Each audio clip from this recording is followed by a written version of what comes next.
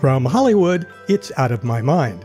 I'm Jay Douglas, and in episode 9, we're going from the junkyard to the hitching post, but only after we pay our toll to the troll.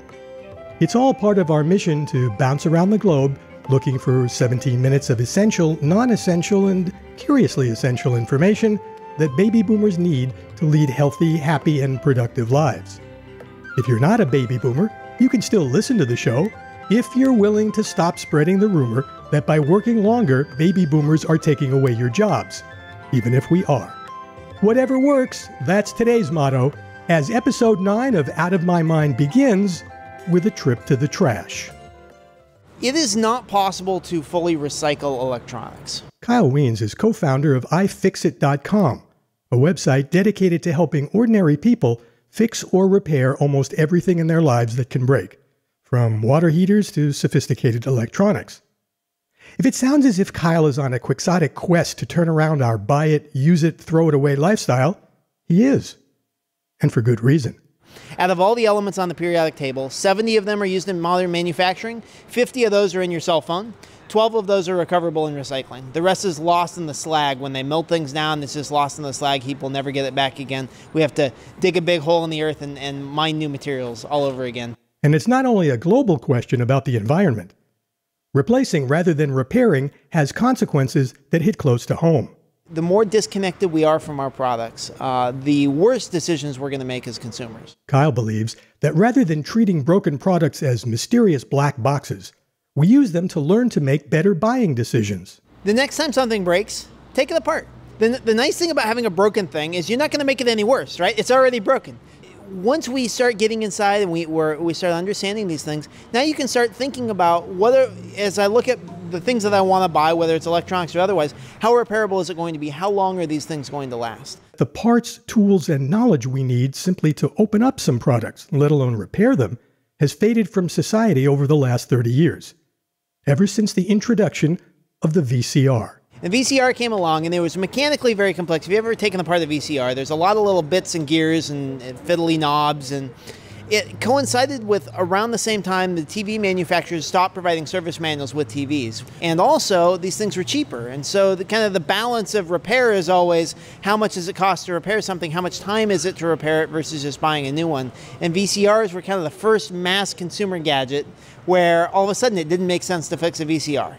30 years later, that idea has ballooned to the point where we're basing most of our purchasing decisions on price, not quality or longevity.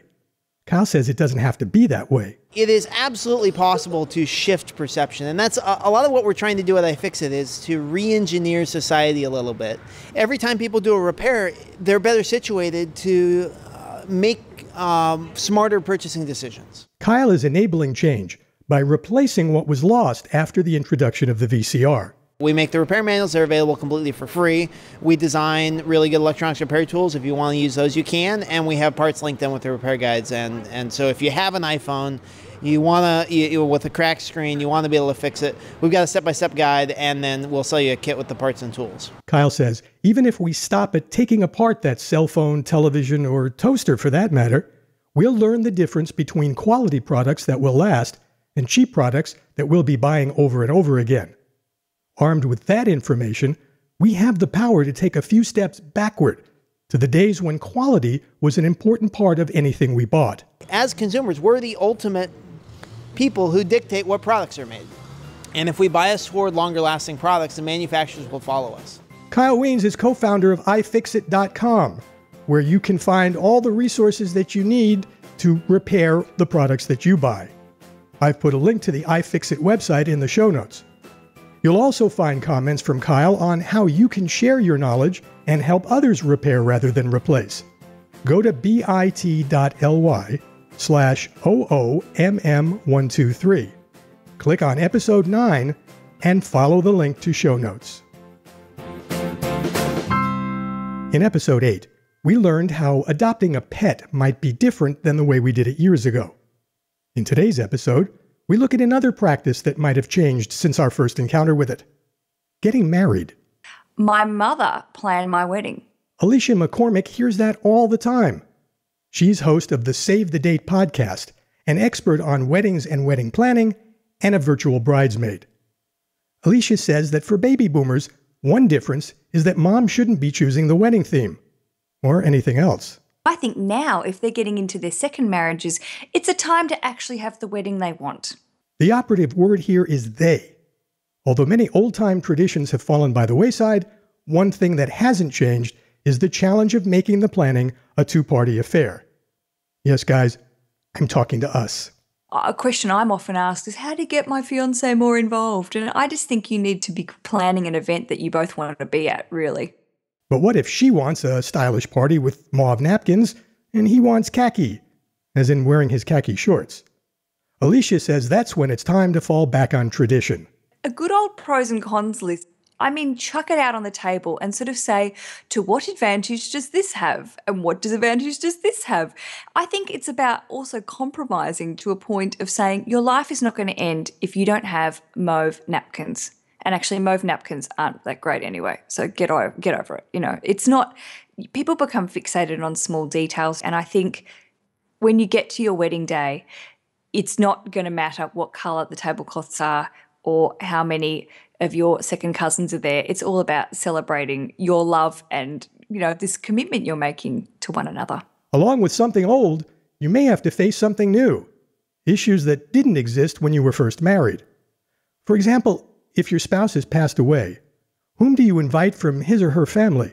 Especially if you have relationships that span 3 or 4 decades. One piece of advice I was given when we were planning our wedding, and I repeat it often because I truly believe it, that I think wedding guests should be a part of your future, not just your past. But does that apply if one of you is divorced?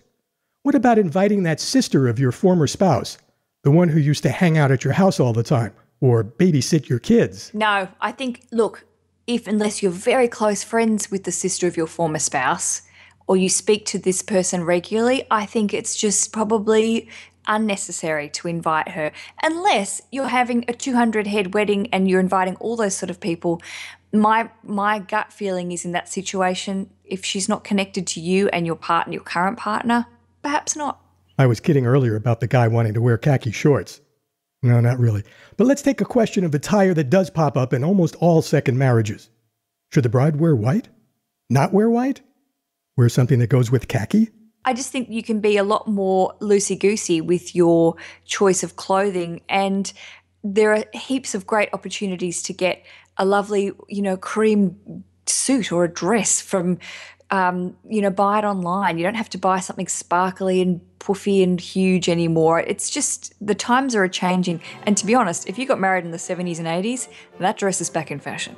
Aleisha McCormack is a wedding expert, virtual bridesmaid, and host of the Save the Date podcast. She is also our first international guest, speaking to us from her home in London. If you're planning a wedding, you'll find more than enough helpful information in her podcasts and on her website to keep you and your future spouse engaged in lively conversation right up till you say I do. I've put links to both in the show notes.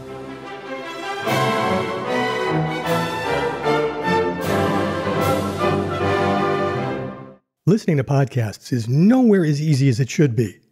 There are just too many steps to go through and too much fiddling around. We think it should be as easy to listen to Out of My Mind as it was to listen to music on our transistor or car radios, and we're working on some solutions. Here's the first one. Beginning with episode 10, Out of My Mind shows will be available on YouTube. We took our show, slapped an unchanging picture on it that you're free to ignore, and told YouTube it was a video. Problem solved. It's not the one push-button solution we're looking for, but listening on YouTube is a heck of a lot easier than listening on your computer or podcast app. All you have to do is go to YouTube and search for Out of My Mind podcast. You'll be able to listen to past and current episodes, leave comments, and subscribe so you're notified when a new show is available. It's everything you probably do now, but with about 1/10 the hassle. So please, beginning with episode 10, give it a try, and leave a comment about whether listening on YouTube works for you. Newegg.com is a leading online retailer specializing in computer parts and hardware, hard drives, cameras, software, and other durable goods. Like many online retailers, it's been on the receiving end of demands to pay the toll of the troll. It's costing the American economy literally tens of billions of dollars a year. That's Lee Cheng, Chief Legal Officer for Newegg. And he knows all too well the ways of these patent trolls, or trolls for short.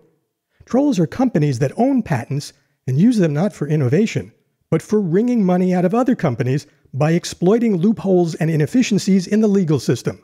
Someone can take a patent that is completely useless, that has never been made, been used to make any sort of commercial product, or that has failed miserably in the marketplace, that has provided no benefit to anyone.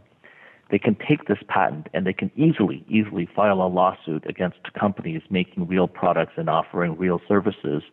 And because of some deficiencies in the patent laws and systems, they're able to sustain a lawsuit for a very, very long amount of time and make ridiculous demands for damages.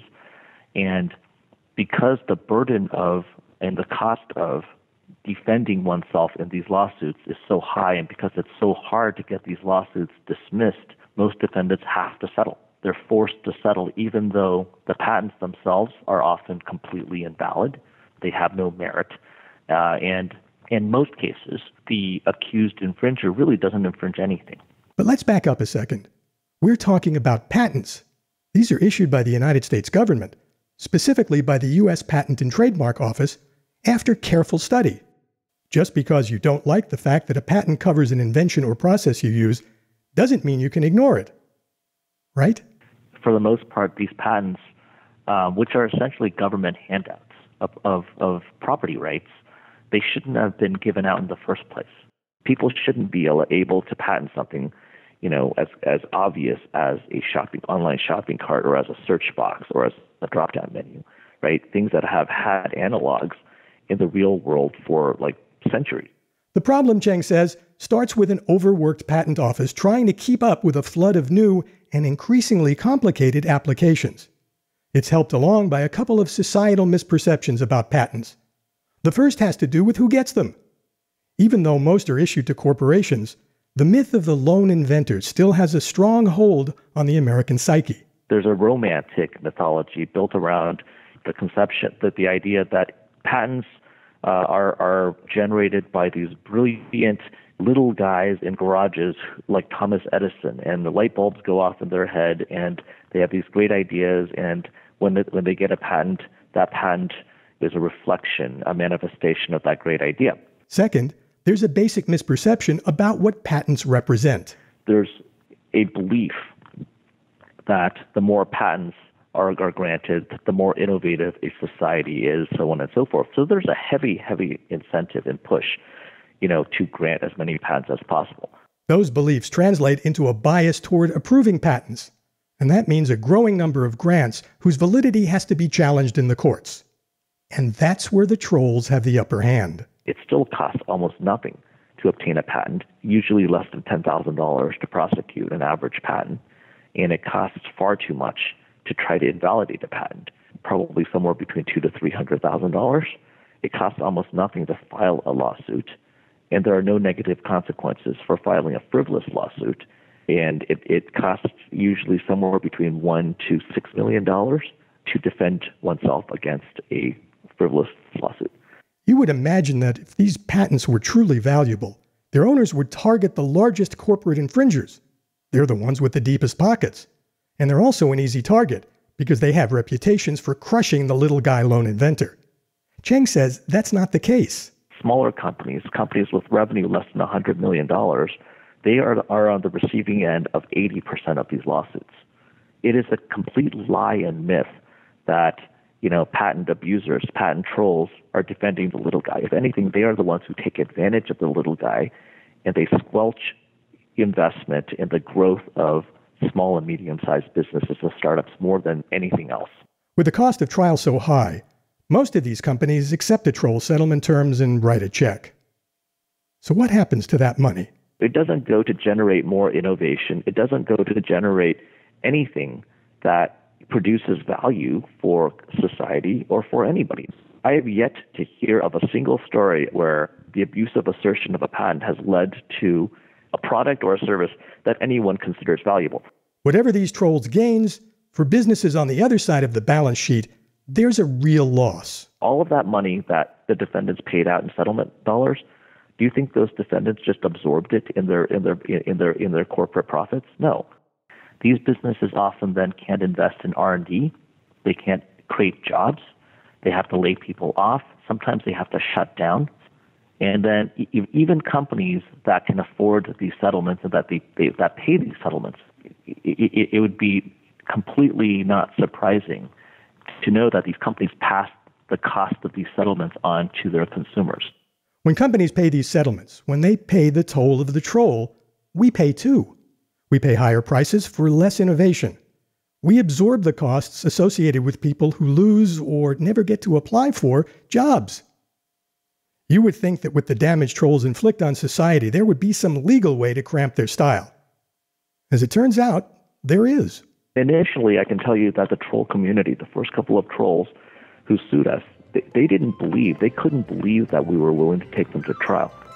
We'll hear how Newegg and its chief legal officer Lee Cheng found a way to use the trolls' own business plans against them, and how other companies can do the same in part 2 of Toll of the Troll, next week in episode 10. Between now and then, you might like to hear how trolls operate. Lee Cheng has an example, and I've put it in the show notes. And that brings to an end episode 9 of Out of My Mind.